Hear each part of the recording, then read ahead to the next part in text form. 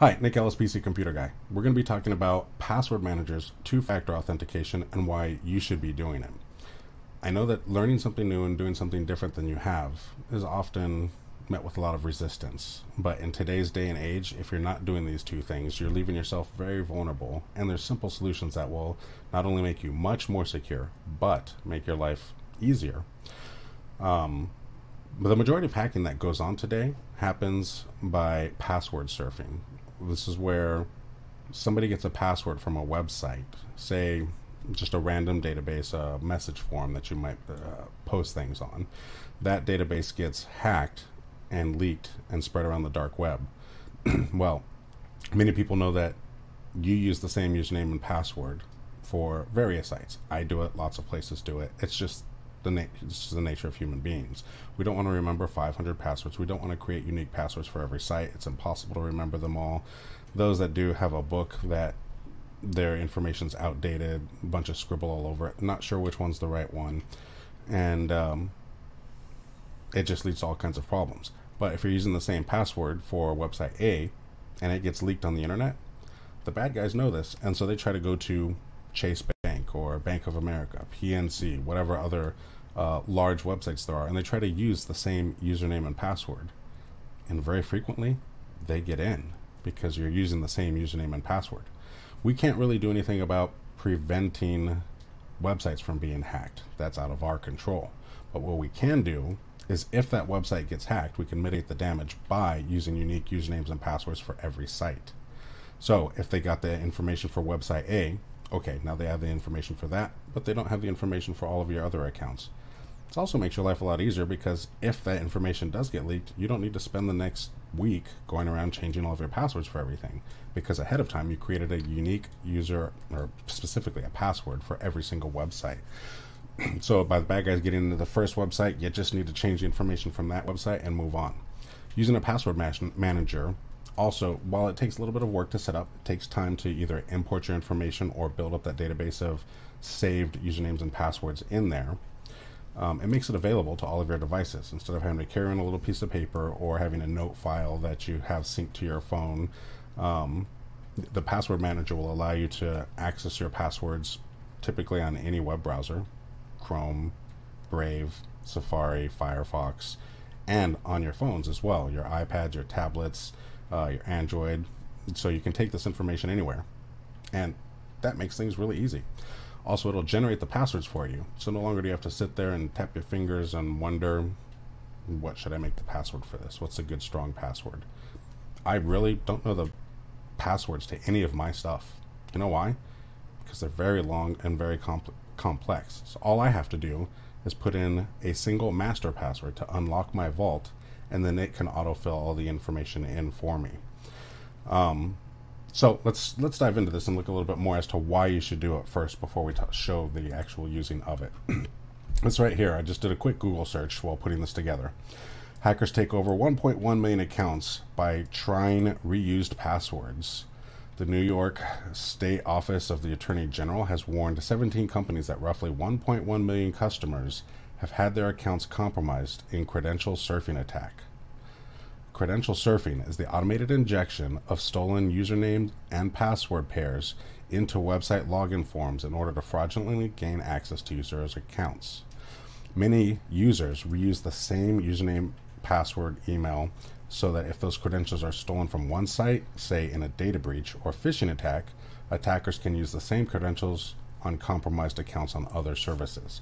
This is exactly what I was talking about. Goes into some more of the consequences, such as valuables being purchased on your behalf, using things to send spam on your, like as if they're you, identity theft, etc. What can users do?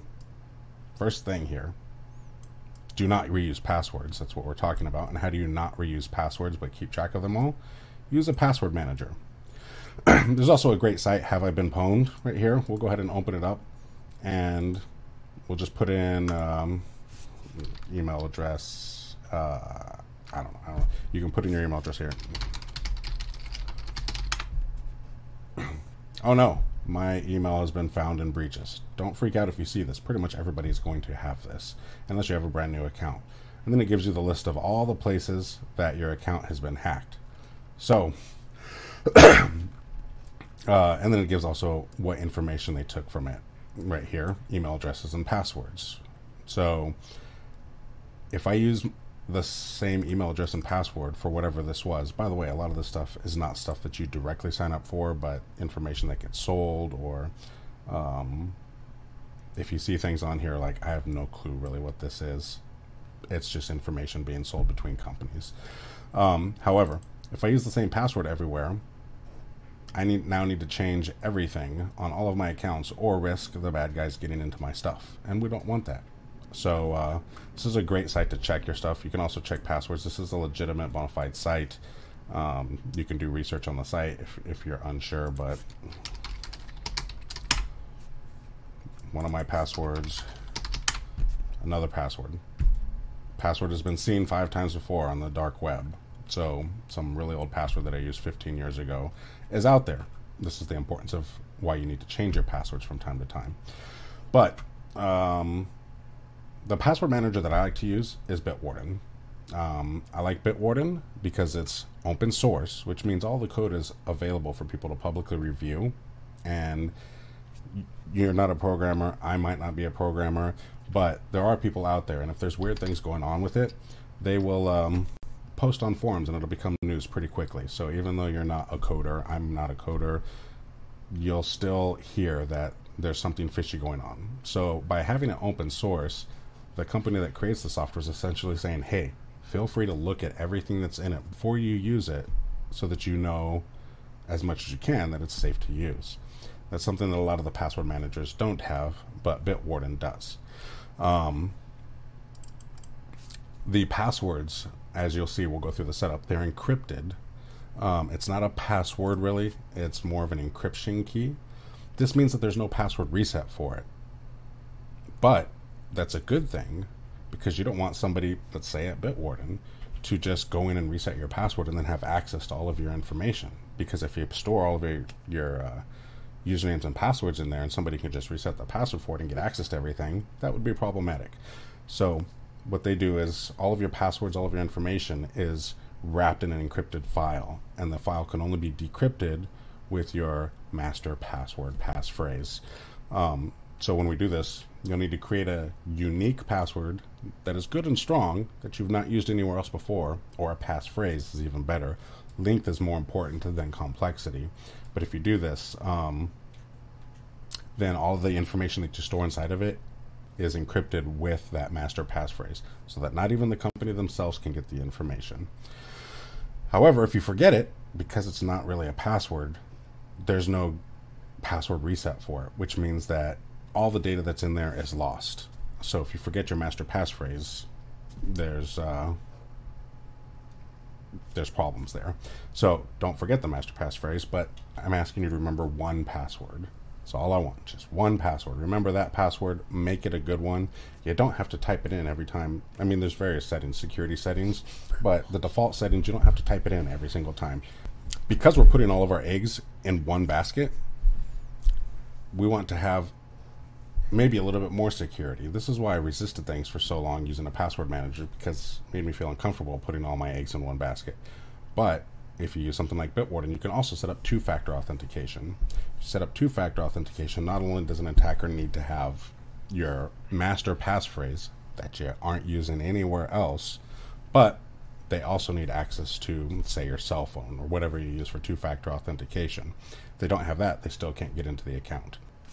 Some of the features that Bitwarden provides, it can save and autofill your logins. You can have the random password generator, and you can determine is it uppercase, lowercase, special characters, all of that good jazz, and how long it is.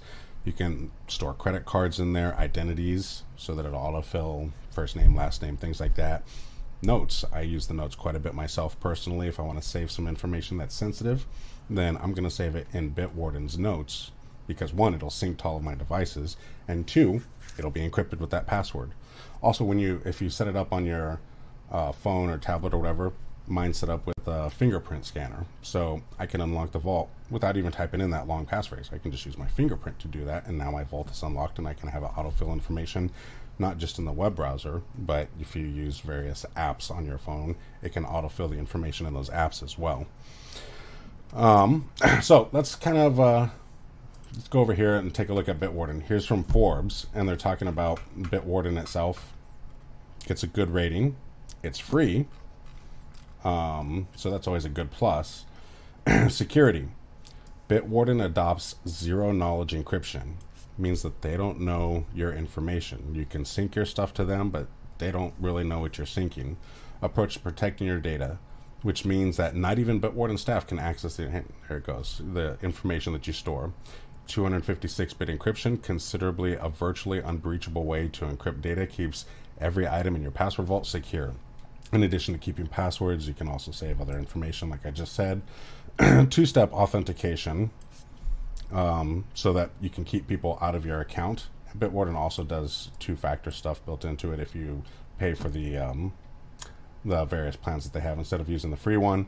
Bitwarden is compliant with all of these various different things, which makes sense because their whole focus is privacy and security. But as they point out, should you forget your master password, you lose it, the information's gone. There's this right here that we won't get into as a way to recover your information, but just remember one password. That's all you need to do. If you really can't remember it, then print it out and put it in your safe or something. So I just wanted to point this out. So it's a well-known program that gets recommendations from lots of places. So let's go and actually set it up. Here, here, let's see, Bitwarden. We'll just do a search for that. We're here at Bitwarden. I've created blank accounts for everything just so that we can go through this together. We're going to hit the Get Started. Email address. I created a temporary email address just for this demonstration.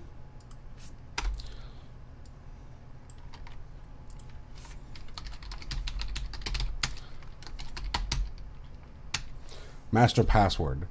Again, they give you the reminder here. Passwords cannot be recovered if you forget it. So this is that one password that I want you to remember. A good long one. Some song lyrics that you like, a Bible verse, a phrase that you say to somebody a lot. We'll make up something here.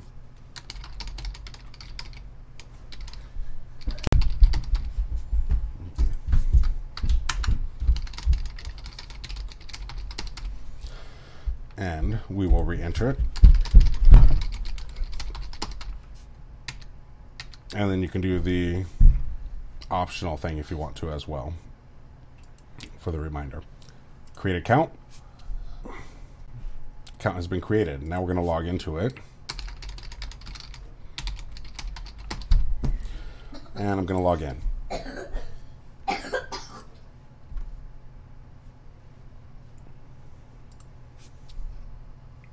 Okay, I have my account now, and one of the cool things is, should you happen to be at a friend's house and you don't have your phone and you don't have Bitwarden set up with it, and you just don't have access, you can go to the website and you can log into it, and then you can view your information through the website as well.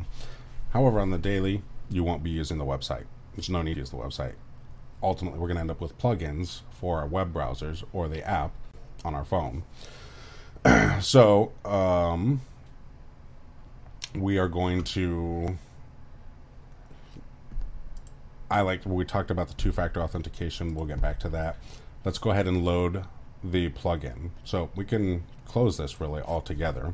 We're done. We've created our account with Bitwarden. Now we need to get the plugin for our web browser that we want to use. I'm using Brave. Brave is a Chrome-based browser or a Chromium-based browser. So it's essentially the same for any Chromium-based browser, but you can get it from the Bitwarden site under their download. They have downloads up here. You can load the full Windows program, which is nice to have, but doesn't really do a lot for you unless you're managing a whole bunch of passwords. If you're going through deleting, cleaning things up, these will be nice for that because it'll open in its own little window and then you can see everything and go through and manage them that way. Talking about daily use, so I'm going to choose Chrome, Brave, 615 doesn't the other. It's going to take me to the same place. All right, Bitwarden password manager. Notice we're at the Chrome store. Add to Brave. Add extension. And now it's here. So this one right here, this is where the extension went. I'm going to pin it so that it always stays out and I can always see it. But your extension is probably going to be somewhere up here. I'm going to hit login. Log in with my email address.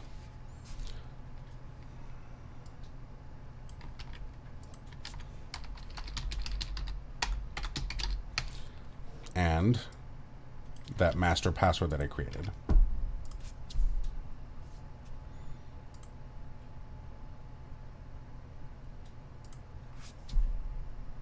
And here we are. If you spend probably about an hour, some people it might be 5 minutes, other people it might be an hour. If you spend some time with this, you'll see how much easier it makes everything. It does take a little bit to getting used to, just like if you switch from Firefox to Chrome or Chrome to Firefox or any other kind of change that happens. It takes you a little bit to get used to. This will take you a little bit to get used to as well. But for the amount of additional security you get by having unique, strong passwords on every site and the convenience of not having to remember them all, just a single master password is enormous for the, say, hour that you put into getting used to using this. So right now we have nothing in here. I've done that intentionally, so we can close this. We don't need any of this stuff up. It just stays here in the browser all the time now. Now I'm going to sign into this temporary Microsoft account that I created.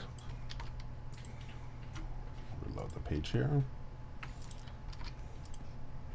Up here at the top, should Bitwarden remember this password for you? And I'm going to hit save. And we'll say, no, don't stay signed in here. So now, if you notice, Bitwarden up here has a 1, and if I click on it, here's the information. It's telling me on this site, the 1 means that there's only one site that's saved in here that has Outlook.com. This also, by the way, helps for phishing, because if you get directed to a fake Outlook site, Bitwarden's not going to recognize it as having credentials saved for that site, so you won't get this 1 up here. You'll click on it, and your list will be blank. It won't have any information in there for you to autofill into the scammy website. Another big plus of using this. So we've got 1 in here saved. So now if I log out, if I want to sign back in, Microsoft does 2 steps. So the first step is the username. No, it kept me signed in. See if I go through the entire sign out process here. And then go back to Outlook and sign in. Just go up here, click it, next, password's in there. If it's not, you go up here, you click it, it'll plug in the password, you're signed back in, okay?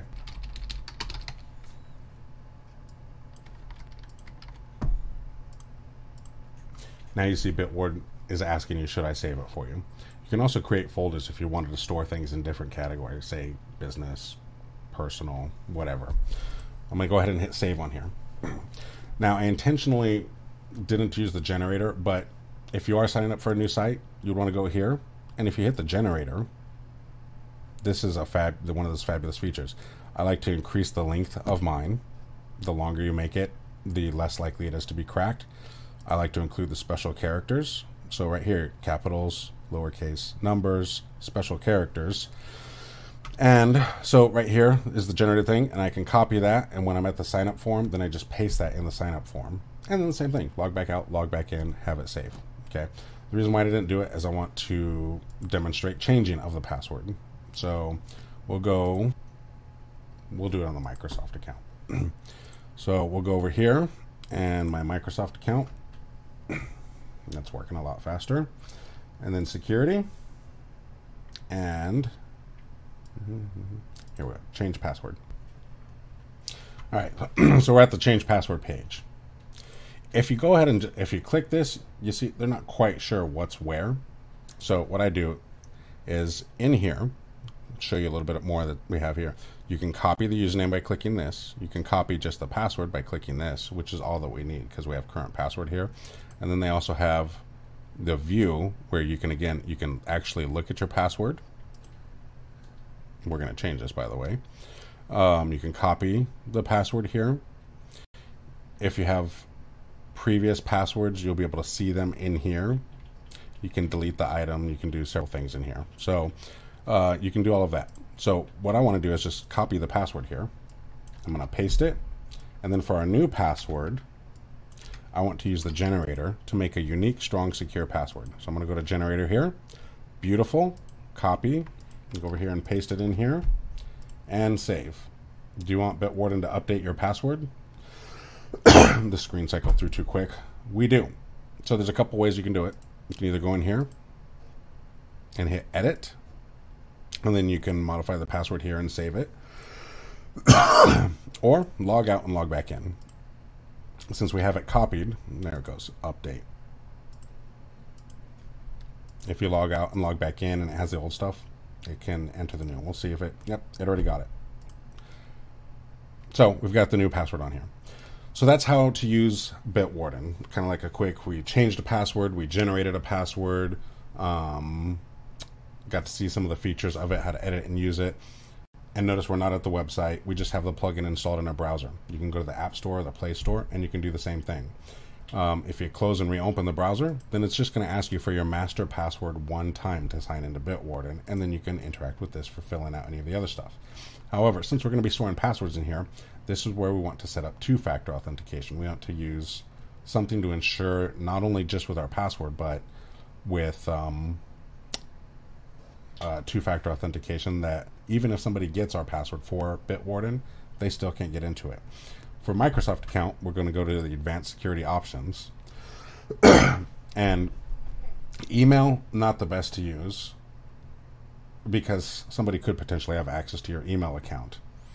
SMS is not particularly the best thing to do either.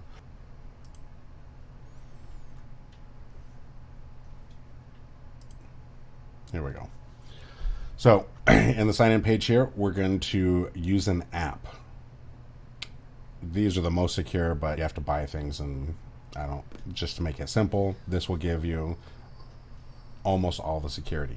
We don't want to use email, and I don't personally like to use this. So we like to use an authenticator app, or set up with a different authenticator app. Once we do that, we get this QR code. So on our phone, we get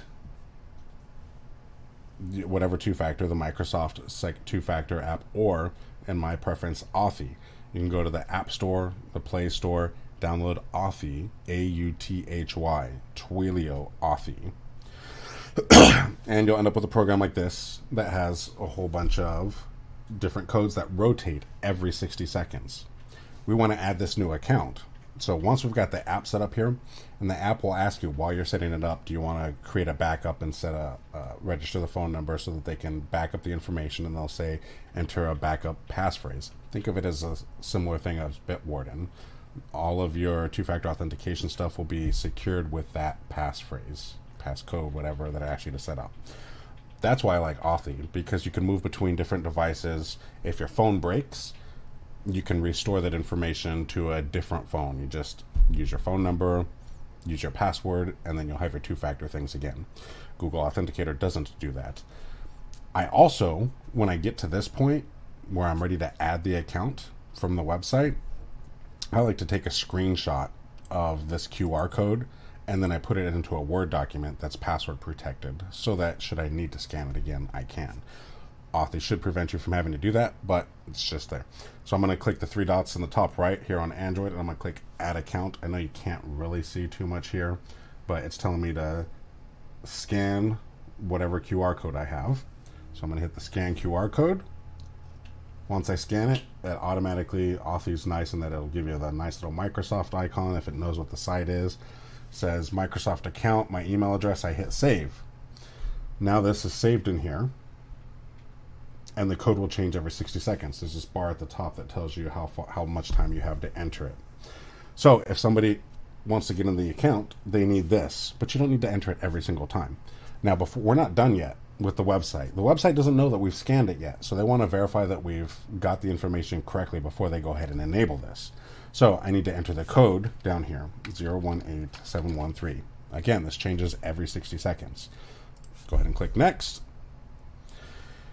Boom, we're done. We have an authenticator app, much more secure. So anytime you can use the authenticator app, go ahead and do it. That's the best way to do it, in my opinion, where you don't have to buy additional hardware. The additional hardware is more secure, but this gets you, I'm going to say 98% of the security without having to buy anything. Two-step verification to increase your security. Your passwords require two-step to sign in. So go ahead and turn that on now. Next. Right here, this code you can use to get into your account. If you don't have that QR code that you can rescan, remember I said save it in a Word document. If you don't have that and you save this, you can also use that. Be careful about where you save it though, because if somebody else gets access to this, then they will be able to get into it. So just be careful with that. We're gonna go ahead and say next, and nope, we don't need to do any of this stuff, so next and finish here. Okay, so we're set up and we're good to go with the two-factor. So if I sign out here, when I sign in using this, because I don't have to type things anymore because I saved it in here, notice I didn't have to go through the things again because I've already signed in. This is where I'm saying it doesn't bug you every single time. But if I open a private window,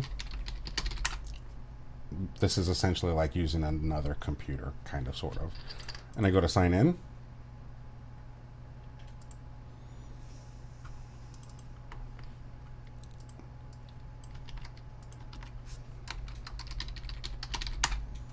And then I enter the password, and I'm going to grab the password over here, copy password, go over here and paste it. It's not in here because it's in private mode. You can change that. Now notice it's asking me for the second factor code. So it doesn't bug you every time. It's not that big of an inconvenience to do the two-factor. Just once in a while, or if it's a new device that it doesn't recognize, if somebody in India steals your information and tries to log into your account, it's going to say, hey, I'm not quite sure here. Give me the second factor code. And there you go. We're back in. Okay. Doing these two things will vastly improve your security posture on the internet. So much of our stuff is stored online these days.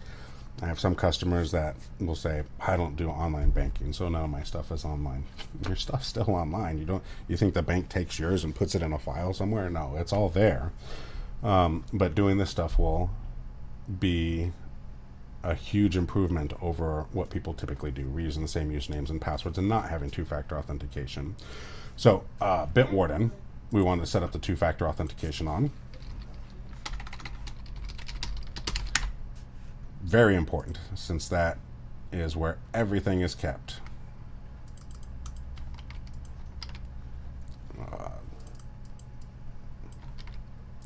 This is our master passphrase. Notice there's no password reset here. Log in, and we're going to go up here, account settings, and security, two-step login. Enabling two-step login, you can be permanently locked out if you lose access to the second factor login. This is why I was saying Authy with the backup, the recovery codes that you can download once I set it up, or taking a screenshot and saving it in a Word document that you password protect with a good password. So we're going to set up an authenticator app, manage. It's going to ask me, are you really you? And then here's the authenticator app. This is Authy right here. And same steps.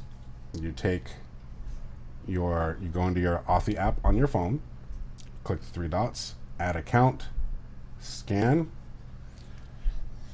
it, Bitwarden account save. Now we got the code. It's telling us verify the code. 727643 is what I currently have. And while we're here, we'll take a screenshot of this.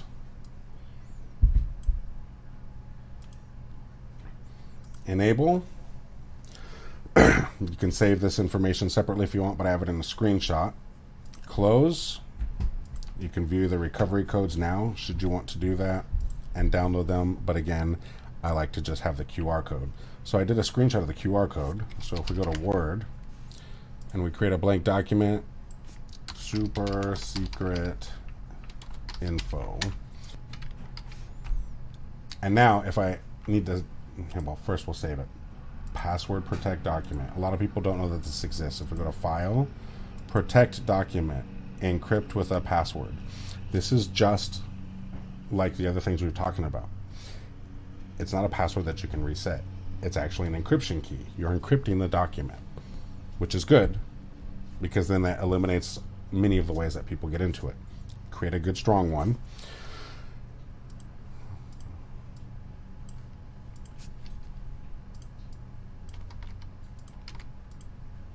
Re-enter it, and then we'll save it and just throw it on the desktop.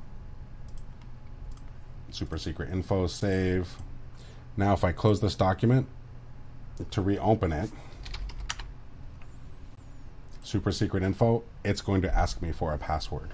And if I enter the wrong password, I can't see what's in there anymore. But if I get locked out for whatever reason of my two-factor authentication things, and the Authy restore doesn't work or something, you can go back into here and get back into the document, and then take our Authy app and we can rescan this QR code just right off the Word document. By doing that, you'll ensure that you don't get hosed and locked out by having this additional security. So I think that pretty much wraps up the primary things for security. Two-factor authentication, I prefer Authy, and Bitwarden, they're both free and will do a whole lot to keep you secure. We went back to first we created the Bitwarden account, then we added it to our browser. After we added it to our browser, we added a few things into it. If you have a whole bunch of passwords saved in your browser, you can export those passwords and then import them into Bitwarden. It's beyond the scope of this, but then we demonstrated how to change some of the passwords to create the long, strong Bitwarden ones that we don't have to remember. Bitwarden will do it for us as long as we remember our single Bitwarden master passphrase. Then we went and enabled two-factor authentication using Authy on a couple of the different apps so that you could see how the process was of that, and it's pretty easy to use. The key here is that it's a second device, something separate. If somebody gets into your computer and gets your password or whatever, they still need access to your phone in order to get into your accounts if you have two-factor authentication set up on it. And if we're not doing it via SMS, we remove the whole phone company sends the text to the wrong place, or somebody at the phone company gets duped and activates somebody else's phone with your phone number, a hacker that is using social engineering to try to hack into your account. They won't be able to do that because it's here on your phone.